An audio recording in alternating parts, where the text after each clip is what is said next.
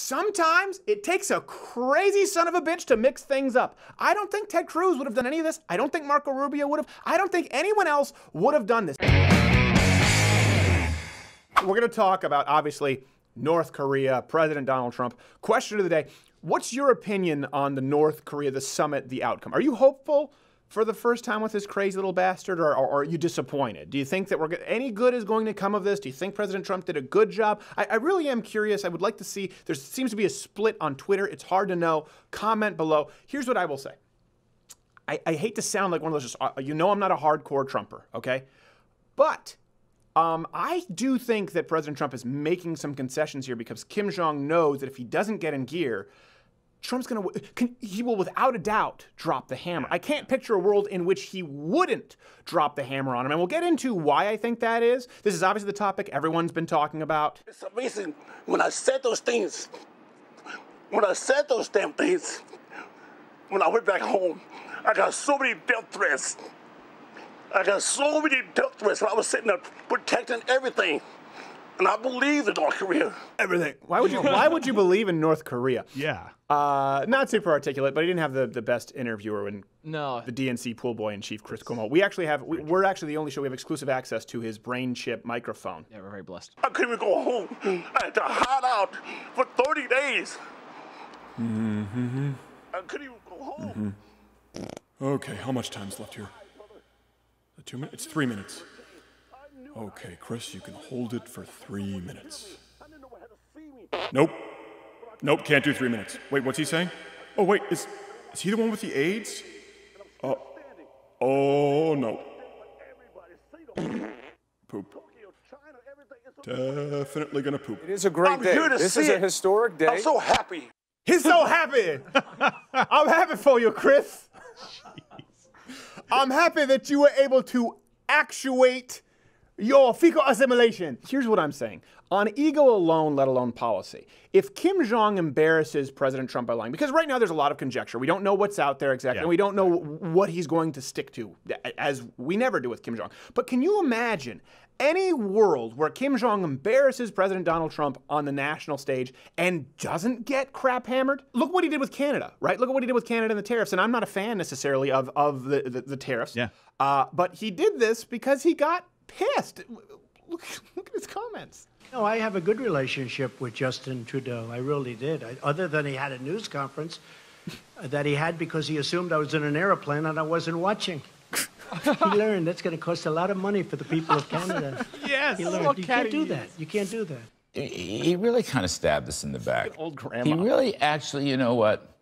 He did a great disservice to the whole G7. He betrayed... Trudeau did. Yes, he did. POTUS is not going to let a Canadian prime minister push him, POTUS, around President Trump. Well, that guy just, he seemed a little bit needlessly passionate about it. But I'm not a big fan of the tariffs, obviously, but I'm not a big fan of the way Canada's been engaging necessarily in international trade. I'm not a big fan of Justin Trudeau, okay? But I do love how catty he is. And maybe next time, okay? Maybe next time, you'll lift the toilet seat, okay? Maybe, huh? How's the 35% tariff on steel? Maybe next time you'll lift it, I don't have to fold it at night. I think it's an interesting contrast, though, here, because everyone's upset now with President Trump complimenting Kim Jong-un. And by the way, I don't think Kim Jong-un is worthy of any compliment, so let's be fair here. I really wish that President Trump hadn't done this, but I do think the why is interesting. Well, he is very talented. Anybody that takes over a situation like he did at 26 years of age and is able to run it and run it tough. What did you learn about him, sir? I learned he's a very talented man. I also learned that he loves his country very much. Kim Jong... He builds great Legos, the most magnificent of Legos. Kim Jong doesn't believe it. Do you know what he's like? He's a talented man. Kim Jong's like, what? Can you believe it? What'd he say? Did someone else pay him without me there? You tell him about my 9 holes in one? I don't think he buys it. I really wish that President Trump hadn't. He hasn't done anything impressive at all in his life. Kim Jong-un has done zero impressive his entire life. But, like you said, Naki Jared, why is he complimenting him? Because I do think with a crazy person like that who's surrounded by sycophants, you kind of need to make him think that he's won.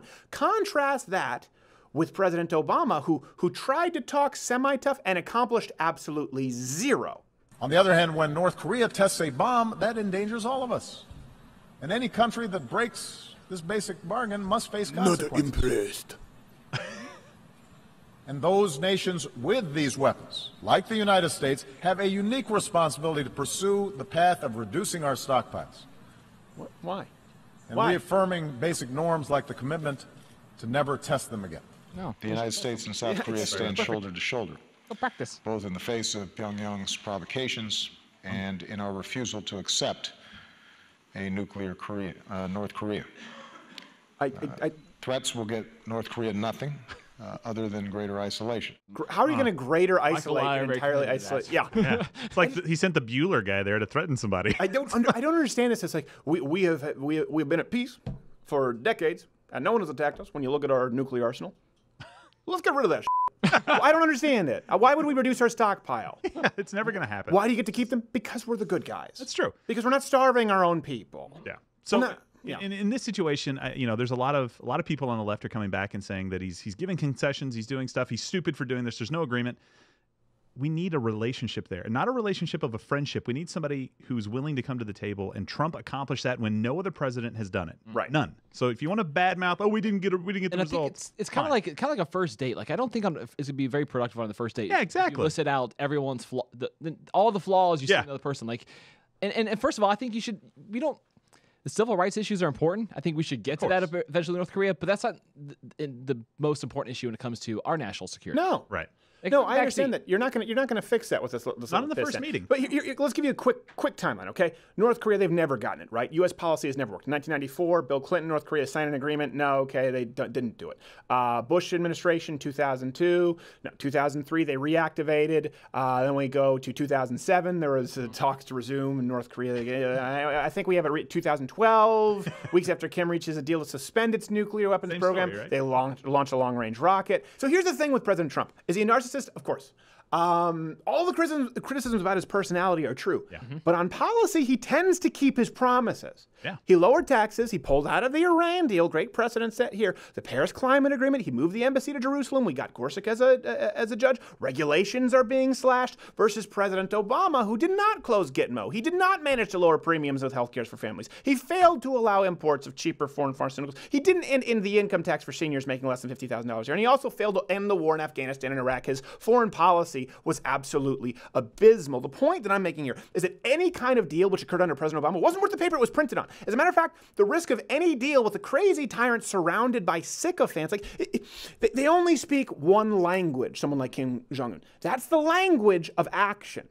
And based on the track record, if even for the very same valid reasons people criticize Donald Trump, I'm not saying that this is the best deal we could get. I'm saying I'm looking at this a little optimistically. There's a lot. This is entirely opinion. For the same reasons people criticize Trump, that he's trigger happy, that he punishes people based on ego, Kim Jong-un is singing a different tune because of that. Yep. The language that he speaks is ego and humiliation. And I think President Trump right now is giving him something to lose by complimenting him, saying he's talented. And guess what? He can take that all away. That would sting Kim Jong-un a whole lot more than a war that I think he wants anyway. Yeah. So I'm not saying that this is all good news. I am saying sometimes crazy people can spot other crazy people, and then it just comes down to who can out crazy the other person first. You take this right out of the blueprint of Reagan dealing with Russia, right? You had to show strength to make sure that these guys were going to come to the table and actually be good faith actors, right? Hopefully that's what this leads to with him. He's had to see somebody on the other side that was willing to kick his butt. Well, and this is the first person willing to kick his butt. And a big difference between, we're thinking about disarming ourselves. Trump first got prisoners released. Trump then also got them to stop testing. Then he was going to walk away from the meeting.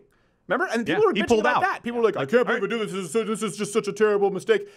And then he came back to the table. They came back to the table. Also, by the way, Trump's gotten China involved this time around. They're the ones who could put some real economic pressure on North Korea. That's a big deal. So he approached the table very differently. I'm not the kind of person saying he's throwing 7 different kinds of smoke. He's playing 18D chess. No. But in this case, he is taking a different approach, and he's a very different, the kind of personality that makes other crazy people nervous. Kim Jong doesn't want to be on the negative side of it. Doesn't want to be on Trump's bad side. That's the thing. So you praise him a little bit, like, oh man, I saw what he did with Ted Cruz. You see what he told the whole world Ted Cruz dad assassinate JFK. I don't want that kind of heat.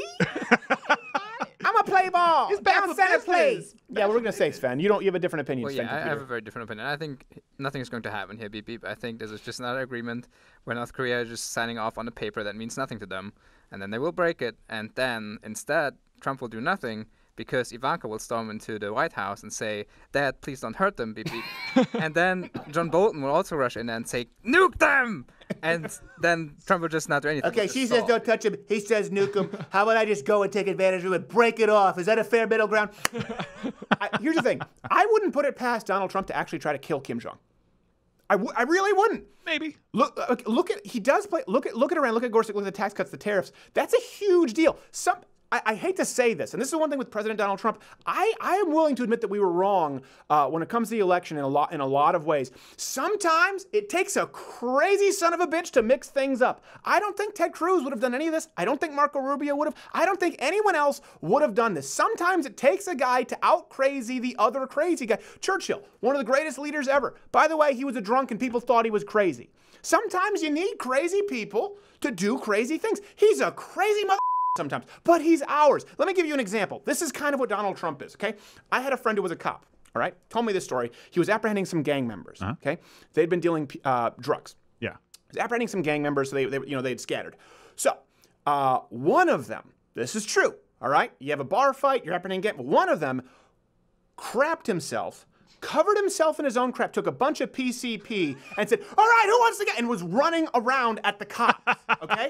And my friend was the one who had to grab him and tackle him to the ground. Now, here's the thing. That guy got caught, but some other guys got away. And sometimes we need a president, when everyone's out there fighting and running people through the bar and breaking pool cues, you need President Donald Trump going, "All right, who wants some of this, Kim Jong?"